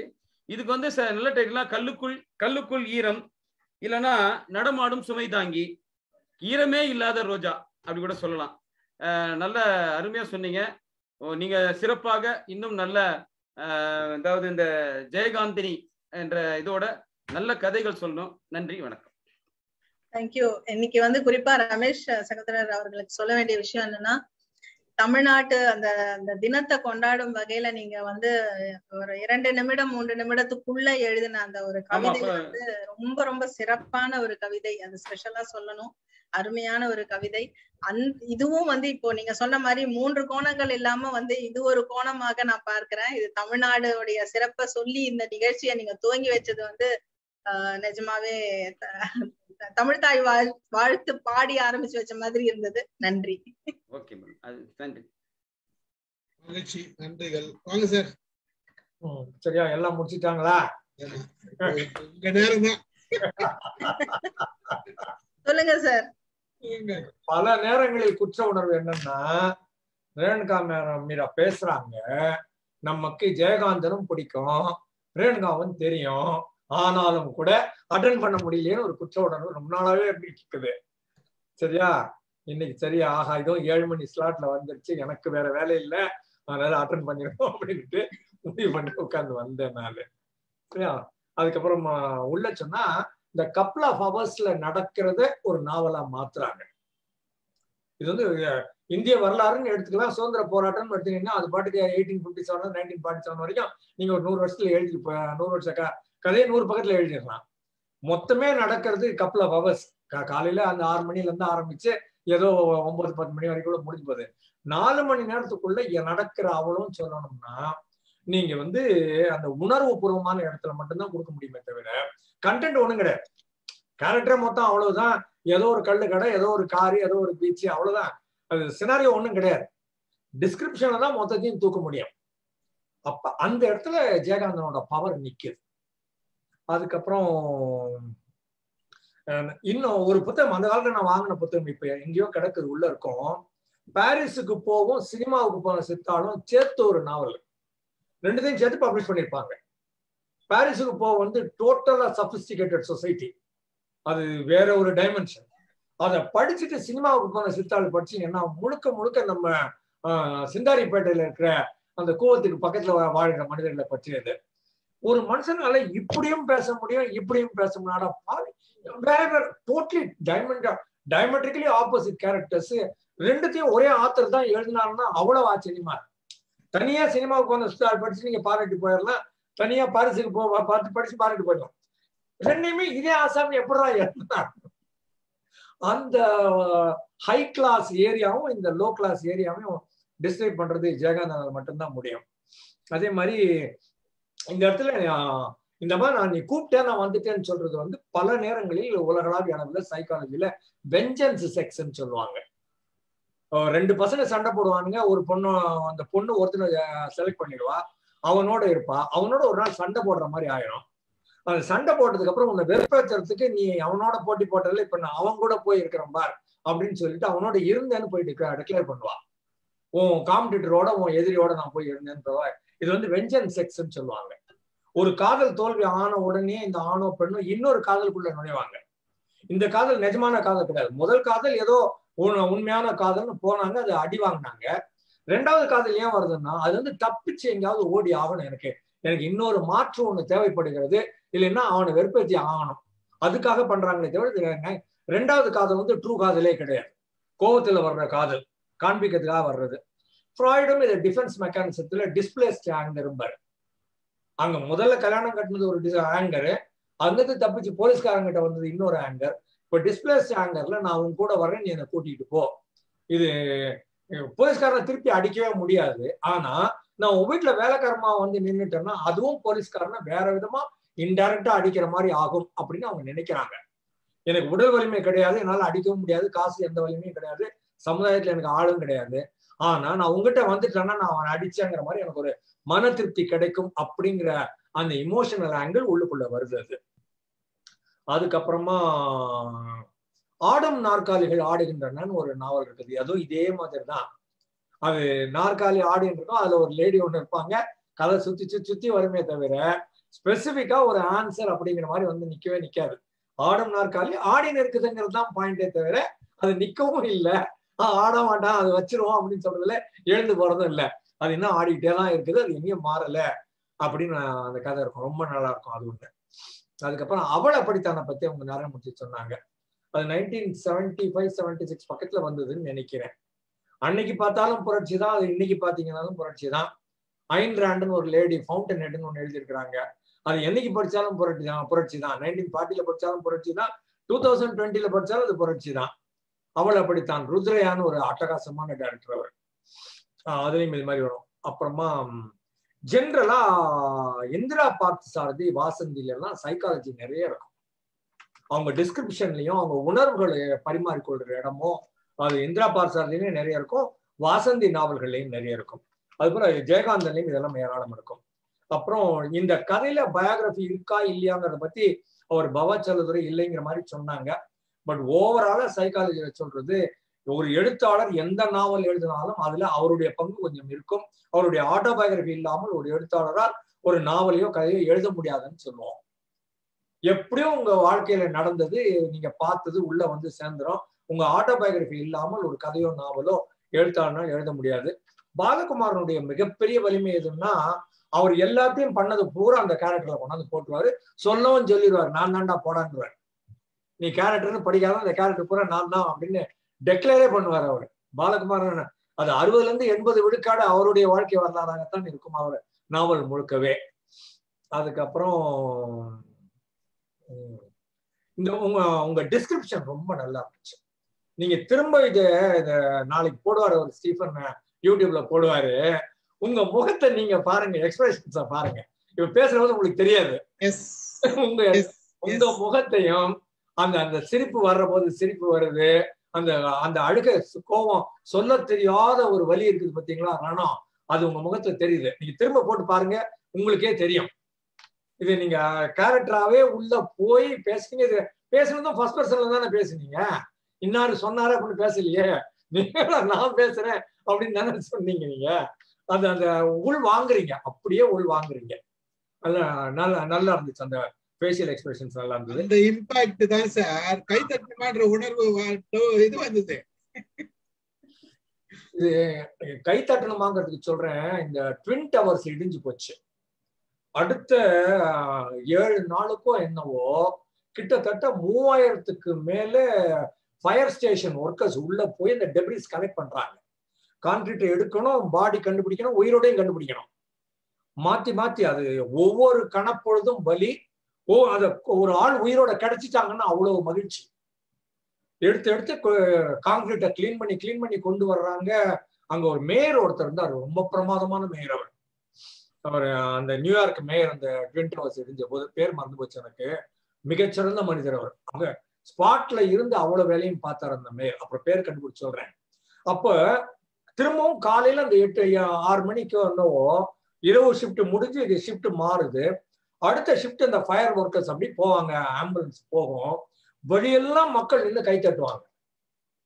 அந்த 3வது நாள் 4வது நாள் 5வது நாள் இந்த ஃபயர் ஒர்க்கர்ஸ் எல்லாம் அங்க போறாங்க. இந்த ஃபயர் ஒர்க்கர்ஸ் அதை டெப்ரிஸை கலெக்ட் பண்ணி கிளியர் பண்ணி வெளில கொண்டு வரணும். உயிர் இருந்தா காப்பாத்தி வெளியில எடுத்துட்டு வரணும். இவங்கள 300 பேர் இறந்து போறாங்க. 3000 பேர்ல 300 பேர் இவங்க இறந்து போனாங்க உள்ளுக்குள்ள போனதுல. அப்ப இவங்க இறந்து போனாங்கன்னு தெரியுது, இறப்பை நோக்கி போறாங்கன்னு தெரியுது, தேடுறாங்கன்னு தெரியுது, வலி தேடுறாங்கன்னு தெரியுது, கண்டுபிடிச்சா மகிழ்ச்சின்னு தெரியுது. வழி நெடுக அந்த ஒரு பெரிய தலைவரை வரவேற்க நிக்கிற மாதிரி அவ்வளவு மக்களும் அந்த வலியோட நின்று கை தட்டுவாங்க ரோட்ல. அதாவது உனக்கு நன்றி, நீ ஒரு நல்ல காரியம் பண்ற, நீ அங்க போற, நான் போல, நீ போற, நான் என்னுடைய வாழ்த்து தெரிவிச்சுக்கிறேன், நீ நல்ல காரியம் பண்ற, தேங்க்யூ வெரி மச் அப்படின்னு நெகிழ்ச்சியோட மக்கள் சொல்றது கை தட்டுறது. அந்த இடத்துல கை தட்டுறது பாராட்டு அல்ல. நீ செய்யற நல்ல காரியத்தை நான் புரிந்து கொள்ளுகிறேன், உன்னுடைய வலி எனக்கு தெரியுது, அமெரிக்கா முழுக்க வலி நாங்கள் வாங்கி கொண்டிருக்கிறோம், நீ நேர்ல போய் நிக்கிற அப்படிங்கிறதுக்கான பாராட்டுது. அந்த வலிக்கு நடுவில் ஆன பாராட்டு தான் கை தட்டுதல். அப்புறம் அந்த கப்பல வாபஸ்ல கதை சொன்னதுல பிஃபோர் சன்ரைஸ்ன்னு ஒரு மூவி இருக்குது. 2 பேர், ஈத்தன் ஹாக்குன்னு ஒரு ஆளு, ஜூலியா டெல்பின்னு ஒருத்தி. 2 பேர் சும்மா காலையில இருந்து ராத்திரி வரைக்கும் நடந்துனே இருப்பாங்க, சாயங்காலம் வரைக்கும் நடந்துனே இருப்பாங்க.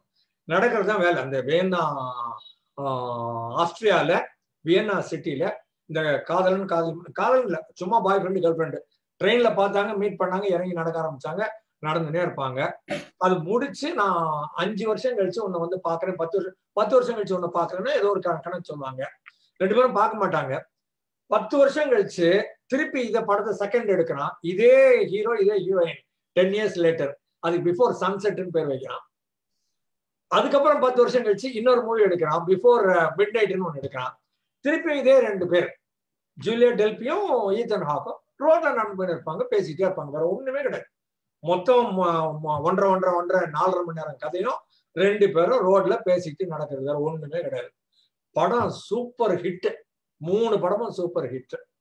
அதை பாக்குறதுக்கு ஒரு தனி மனநிலை வேணும். என்னடா போர் அடிக்கிறாங்க, சும்மா பேசிலே உட்காந்துக்கிறாங்க, ஒன்னும் ஆக்ஷனை காணும், சண்டையை காணும், காதலை காணும், ஒண்ணுத்தையும் காணும். பேசிட்டு அவ்வளவுதான். பேசுவாங்க. Before sunrise, before sunset, before mid night 3 படம். ஒரு வருஷம் எடுத்தாங்க, 10 வருஷம் கழிச்சு எடுத்தாங்க, திரும்ப 10 வருஷம் கழிச்சு எடுத்தாங்க. அதே கேரக்டர்ஸ். முடிஞ்சுன்னா பாருங்க, இந்த படங்களை பாருங்க, அவ்வளவு அழகா இருக்கும். ஏன்னா நான் இந்த பிஃபோர் சன்ரைஸ் நான் 10 தடவை பார்த்திருப்பேன். பேசுறது எல்லாத்துக்குள்ளயும் அவ்வளவு அழகா இருக்கும், மீனிங்ஃபுல்லா, பிலோசாபிக்கலா, சைக்கலாஜிக்கலா இருக்கும். அது போல எவ்வளவு நேரம்ங்கிறது இல்ல, அதை எப்படி சொல்றாங்க அப்படிங்கிறது தான் பாயிண்ட். இது மிகப்பெரிய வெற்றி. அது ஜெயகாந்தன் பண்ணதும் நல்ல சமாச்சாரம். அவரு பவாச்சலதுரை எல்லாம் கேட்டுன்னு உட்காந்துருக்கலாம். பசி தூக்கம் எல்லாத்தையும் மறந்துட்டு அவர் டிஸ்கிரைப் பண்ணாருன்னா சமயங்கள்ல ஆத்தர் சொல்றத பூரா உள்வாங்கி சொல்றாரா, இவர் இன்னும் கொஞ்சம் அதிகமா நம்மளுக்கு சொல்றாரான்னு தெரியாது. ஆனா நம்ம கதைக்குள்ள ஆழ்ந்து போற மாதிரி சொல்லுவாரு. நாமளே அதுக்குள்ள இருக்கிற மாதிரியும், நாம அந்த கண்ணுல எதிரில பாக்குற மாதிரியும். சினிமா எல்லாம் பார்க்க வேணாம். அதுதான் நாங்க சைக்காலஜில சொல்றது. சினிமா பார்த்தா அவன் மூளை ஒர்க்கே பண்ணாது, எல்லாத்தையும் காமிச்சுட்டான். இந்த நாவல் எழுதுற போதுதான் அவன், நீங்க சொன்னீங்களா சிவப்பு சேலை வச்சிருக்கிறா, அதை கொஞ்சம் முழங்கால வரைக்கும் தூக்கிட்டு அவ தண்ணிக்குள்ள இறங்கினான். அப்ப நான் அதை நினைக்கிறேன். என்னுடைய மூளை ஒர்க் பண்ணுது. ஹீரோனா இப்படி இருப்பாங்க, ஹீரோயினா இப்படி இருப்பாங்க, ஒரு சூழல் இப்படி இருக்கும், கல்லுக்கடை இப்படி இருக்கும், சோலைக்குள்ள நடந்து போனா இப்படி இருப்பாங்க, 3 பேர் இப்படி இருப்பாங்க. நான் கற்பனை பண்றேன், என் மூளை ஒர்க் பண்ணுது. மூளை ஒர்க் பண்ணணும்னா டிஸ்கிரிப்ஷன் கொடுக்கும். அத கற்பனைக்கு நீங்க அவன் ஆடிட்ரியோ அவன் கைனஸ்தெட்டிக்லயோ கொடுக்கறத நம்ம விஷுவலா அவன் படிக்கிறவன் விஷுவலா வாங்கணும். நீங்க விஷுவலா காமிச்சிட்டீங்கன்னா படத்துல எல்லாத்தையும் போட்டு முன்னாலே காமிச்சிங்கன்னா மூளை ஒர்க்கே பண்ணாது.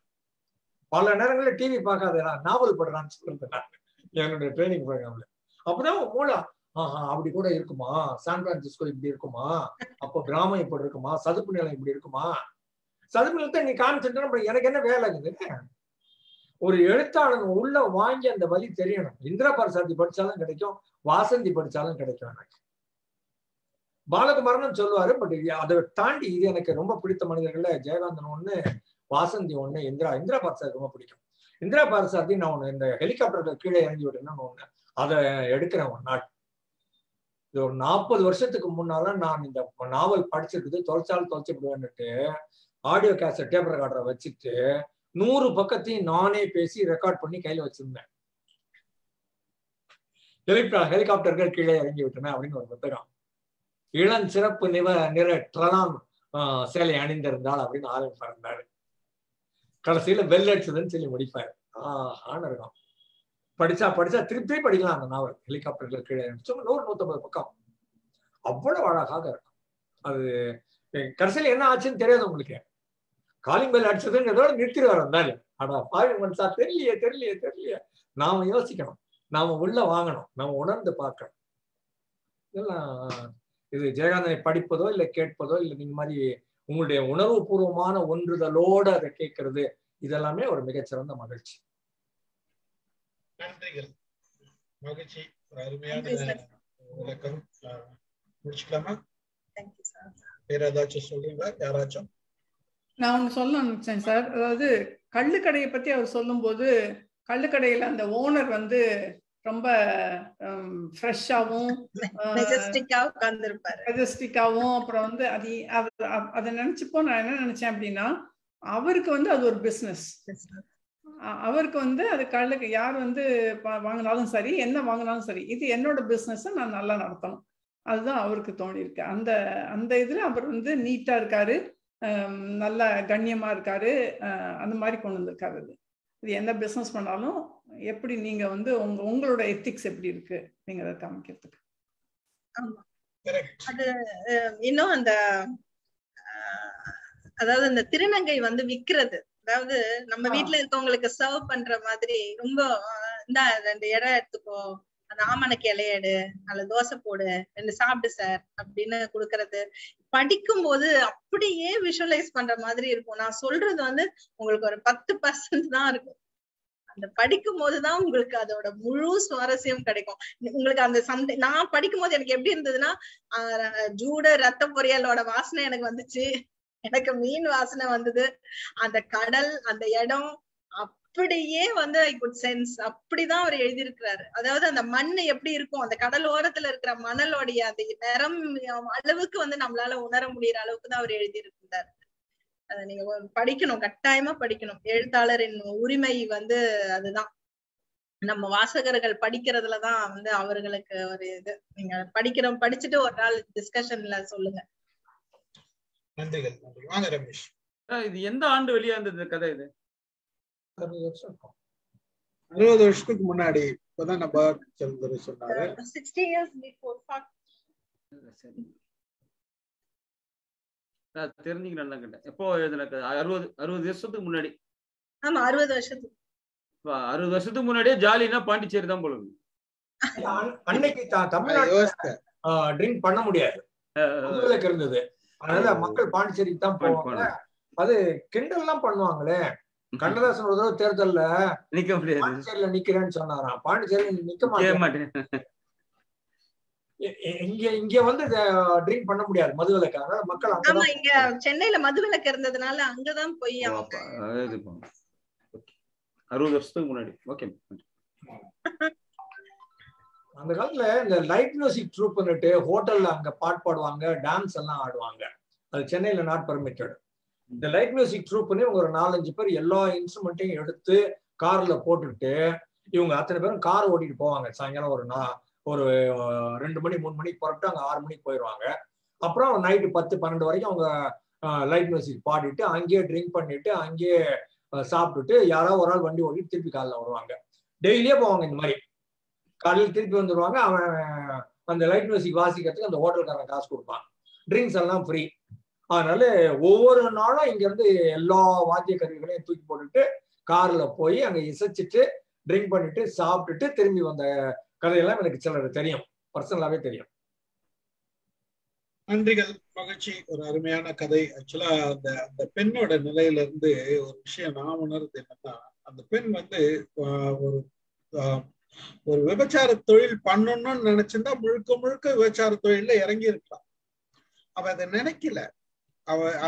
அவர் சொல்றதை வச்சு பார்க்கும்போது அவ அந்த மாதிரி ஒரு தொழில் நினைக்காததுனாலதான் நான் வந்து உங்க வீட்டுல வந்து வேலைக்காரியா இருக்கிறேன் அப்படின்ற உணர்வு சொல்றா. அதாவது அந்த மாதிரி போகக்கூடாது. ஆனாலும் எனக்கு பழைக்கிறதுக்குன்னு ஒரு இடம் வேணும், அது பாதுகாப்பாவும் இருக்கணும். அந்த பாதுகாப்பு கொடுக்கறவங்களுக்கு நான் என்னுடைய முழு விஷயத்தையும் கொடுக்கணும். அதை மீறி எனக்கு அவங்க கொடுக்குறாங்க, இத்தனை பிரச்சனைகளே அவங்க சமாளிச்சு எனக்கு ஒரு இடம் கொடுக்குறாங்கன்னா அவங்களுக்கு நான் எந்த விதத்துல உதவுறதுன்றது ஒரு பக்கம் இருந்தாலும் நான் இந்த விதத்திலயும் உதவ முடியும் அப்படின்ற விஷயத்த சொல்றாலோ, அந்த பார்வையில இருக்குதோ அப்படின்ற விஷயமும் இதுல உணர்த்தி இருக்காரு எழுத்தாளர்ன்றது என்னுடைய பார்வையா தோணுது. பார்ப்போம். மிக அருமையான பார்த்திபன் படம் ஒண்ணு இருக்குது. அதுல இந்த கல்கட்டா லேடி ஒருத்தங்க பிரமாதமா நடிச்சிருப்பாங்க. முதல்ல கிளாஸ்மேட்டு, காதல், அதுக்கப்புறமா விட்டுட்டு கல்யாணம் ஆகி பார்த்திபன் தனியா இருப்பாரு. அந்த கல்கட்டாக்காரங்க அதுக்கப்புறம் வீட்டுல வேலைக்காரமா வந்து சேர்ந்து குழந்தைய பாத்துக்குவாங்க. பின்னால ஒய்ஃபுக்கு தெரிய வரும், அதுக்கப்புறம் பிரச்சனைகள்லாம் வரும். கதை ரொம்ப அழகா இருக்கும். எந்த படம்? அழகி அழகி அழகி அழகி படம். ஐயோ, அந்த ஹீரோயின் அவ்வளவு நல்லா நடிச்சிருப்பாங்க. நந்திதா தாஸ், இந்திய ஆக்டர் நந்திதா தாஸ். பெங்காலி யாருமே கிளாஸுங்க. பெங்காலிஸ் அது ஒரு தனி கிளாஸ். அது வந்து இந்தியாவில சேராத ஒரு தனி கிளாஸ். அது பேசலாம். டைரக்டரா இருந்தாலும் சரி, ஆக்டரா இருந்தாலும் சரி, ஆக்ட்ரஸா இருந்தாலும் சரி, அது கல்ச்சரா இருந்தாலும் சரி, பெங்காலி அது வந்து இந்தியாவில இல்ல, அது ஒரு தனி நாடு. அது மகிழ்ச்சி. நன்றிகள். கதை சொன்ன திருமதி ஜெயகாந்தனி அவர்களுக்கு நன்றி. நன்றிகள். நிகழ்ச்சியை நன்றி நிறைவு செய்கிறேன். கலந்து கொண்ட அனைவருக்கும் நன்றி. சிறப்பு அழைப்பாளராக இவர் வந்தாரு, நம்மளோட பவா செல்லதுரை. ரொம்ப மகிழ்ச்சியாகவும் இருந்தது. அதற்கும் உங்களுக்கு நன்றி. மகிழ்ச்சி. அன்அபிஷியலா இருக்கிறவங்க ஒரு 4 பேர் வேணா